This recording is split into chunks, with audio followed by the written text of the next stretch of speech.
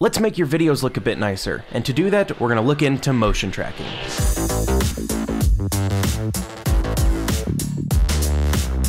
Hey guys, what's up? It's Bravity. Welcome back to another tutorial here on the channel. If you don't know what motion tracking is, here's what it looks like. So we're chilling here in Playground, and just like that, I can have text above my head. Look, it says Bravity. You know that this is Bravity. I can even tell you that this over here is a car. And if we move the camera around, you can still see that it says car over the top of it. So that, guys, is an example of motion tracking. It's pretty much just taking an asset, tracking it into your footage, such as text or a photo, and making it look like it was there when you recorded it. It just stays in the scene where you want it to be. It will follow a character. It'll stay on an object, no matter what you guys want, and it's pretty easy to do inside of After Effects once you learn. So let's jump into After Effects, and I'll show you how to do it. Alright guys, so I've just opened After Effects, and here we are. You're going to be greeted with a screen that looks similar to this. We don't have a composition or anything, and it's time to import your footage. I've already done that right here, the stuff we're going to be motion tracking, but if you need to import your footage, you can just right click, go to Import File, or go up to File and Import right here, File. So pretty simple. You can import your footage, and then you just want to drag your footage down into this little colorful box, and that is going to create a composition that is set to your footage size. So here we go, we got the tracking footage that we need. So I'm going to scrub through it, just kind of find where I want to start. I know it's later in the clip, I believe, where my guy's running around. So let me check. It's going to go pixelated because it's got to render quite a bit of information. So we're just going to click and drag the edge kind of like this, or you can hit Command-Shift-D like that to cut where you want and delete that. So we just want this, drag it back into place right here at the beginning. Cool.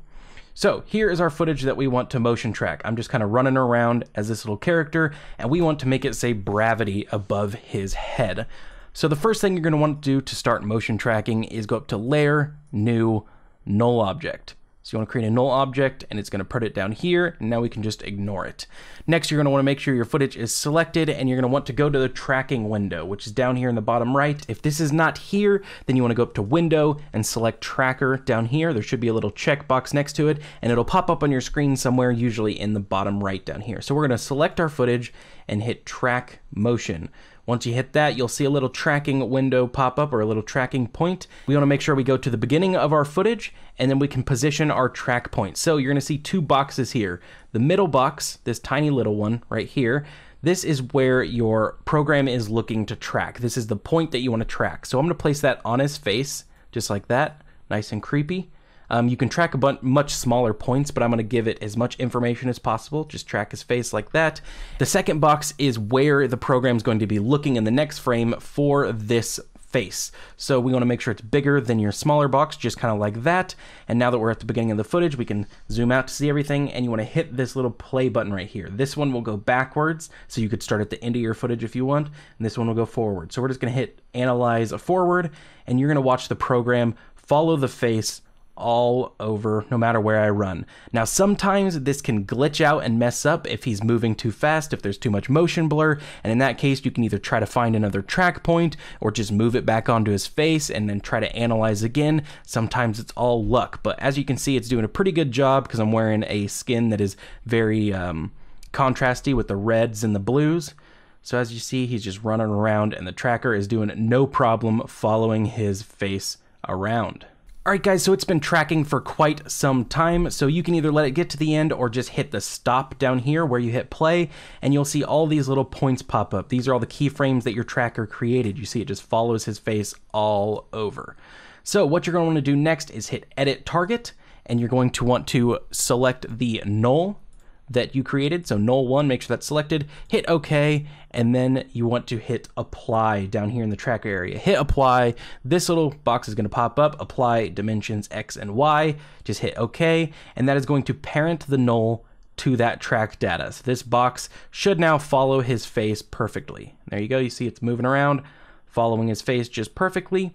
So we're pretty much done, guys. That is the heavy legwork done. All we need to do now is just add in our assets. So I'm going to click the text tool up here, put it right there, click, and type in BravityM. Just like that.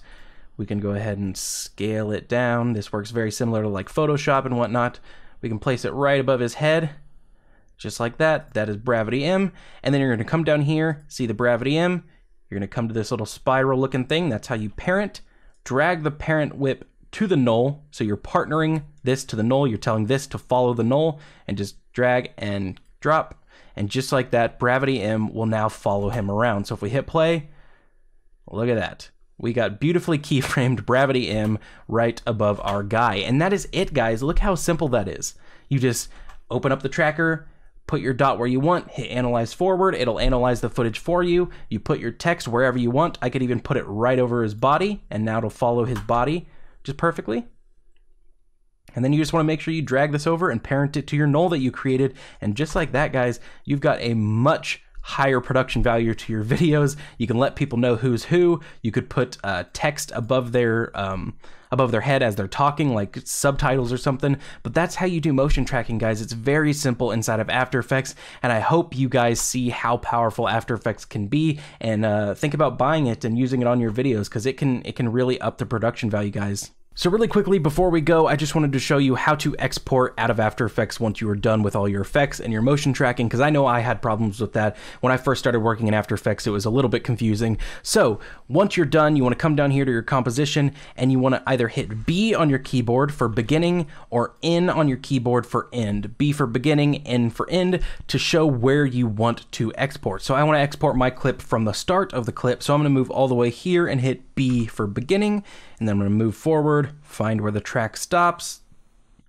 just like that, and then hit N for end. So B for beginning, N for end. We have selected this little work area. So once you got that selected, you want to make sure this whole composition area is selected. You can tell it is by this blue box surrounding it. You want to select it and go to Composition, Add to Render Queue. You can leave this at lossless. It's going to set it to the best settings for you right away. And then you can just click here on this blue text and name it wherever you want and save it wherever you want. Hit save, and then just hit render, and it'll render through your clip just like this and save it wherever you wanted. You can then drag it into your editor of choice and get working with it, guys. So that's pretty much the end of the video. I hope you enjoyed it, and I hope you got enough information to where you can add motion tracking into your videos to make them look a little bit nicer.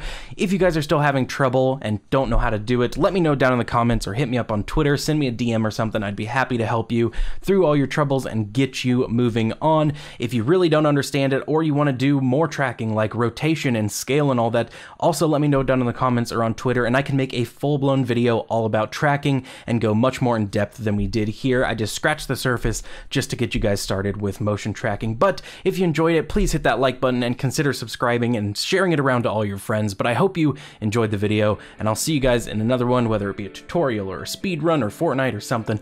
I don't know. I'll see you in the next one. Peace out.